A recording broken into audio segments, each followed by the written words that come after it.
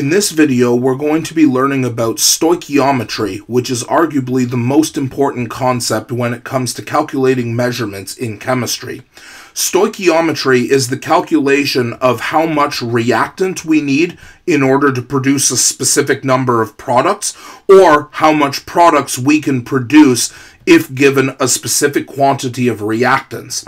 It takes advantage of the law of conservation of matter, which simply states that matter can neither be created nor can it be destroyed. What this means is that if you add up the total of all of the reactants that you had, this total must equal the amount of products that you produce, simply because matter cannot be created or destroyed. And taking advantage of moles, molar mass, and molar volume, the calculations become rather intuitive. If we take a look at this example calculation here, we are told that we start with 9.45 grams of AuCl3, gold 3 chloride, and we want to know, based on this equation here and based on the molar mass of AuCl3, how many grams of gold can we produce from this decomposition reaction? Well, we know from molar mass that we cannot compare the mass of AuCl3 and the mass of Au directly with each other because the molar masses are different. However, if we were to convert this measurement into moles using the molar mass, the moles we could compare directly with each other. So let's look up the molar mass values on the periodic table. We can see here that chlorine has a molar mass of 35.45 and gold has a molar mass of 196.97. So if we do the molar mass calculation here, the second number that I'm adding is 35.45 times 3, because again we have 3 chlorine atoms as part of AuCl3. If you do that, this number comes to 106.35. And if we do some fairly quick arithmetic, we can find the molar mass of AuCl3 as being 303.32 grams per mole.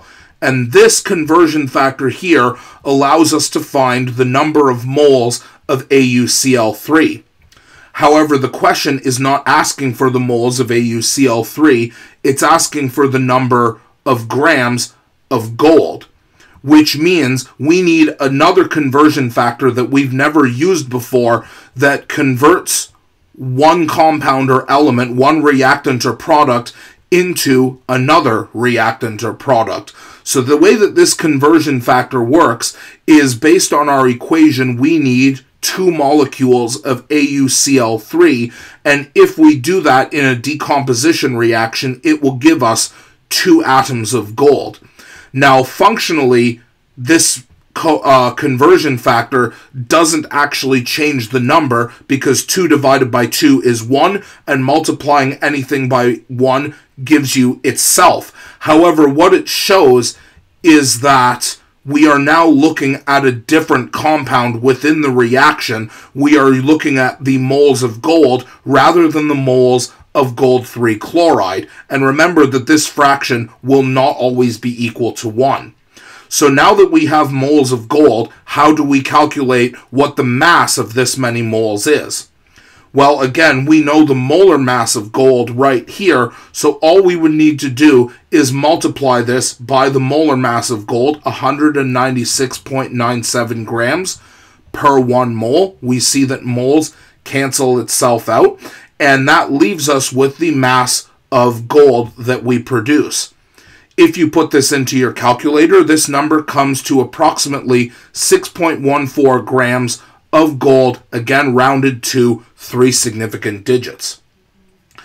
The next part involves the calculation of chlorine, which we know is a gas at room temperature. Since we don't measure the masses of gas directly, we can calculate what the volume of this gas would be at standard temperature and pressure.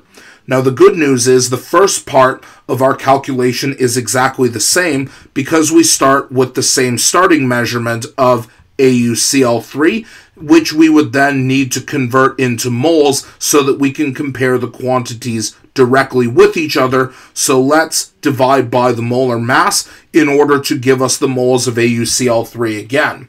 Now here is where we see this conversion factor working a little bit differently. So again, our question is asking for how much Cl2 we produce and not how much AuCl3 we produce. And we know that this reaction requires 2 molecules of AuCl3, for which we get 3 chlorine gas molecules out. So we see that this reactant and product conversion factor is not always equal to 1. These fractions depend on how many of each chemical we have within the equation. So from this conversion factor, we know that we will be looking at moles of Cl2, but remember that the question asked for how many liters of Cl2 we would produce at standard temperature and pressure.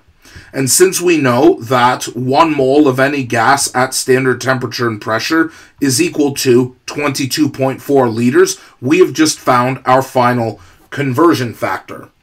If you put this into your calculator and round to 3 significant digits, this comes to approximately 1.05 liters of chlorine gas that is produced.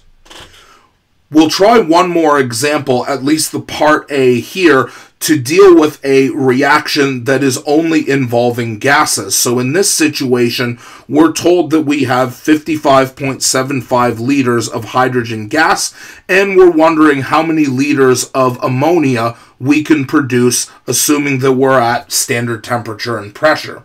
Now from this, if we're working directly with gases and there is no environmental change, we can see a little bit of a shortcut that creeps in here. So remember, with any conversion question like this, it isn't always useful to compare between measured quantities in liters. The first step is almost always going to be converting to moles. So again, we remember that when we're at standard temperature and pressure, 1 mole of every gas is 22.4 liters, and that allows us to find how many moles of hydrogen we have. Now again, here is our reactant and product conversion factor. We know that we're not looking for hydrogen as our final answer. We want to know how much NH3 we would have. So since we don't care about hydrogen, that goes in the denominator to cancel, and NH3 goes in our numerator because that's what we want. And from our reaction, we're told that we need 3 hydrogen in order to produce 2 NH4, and from there we have just figured out the moles of NH4 that we would produce.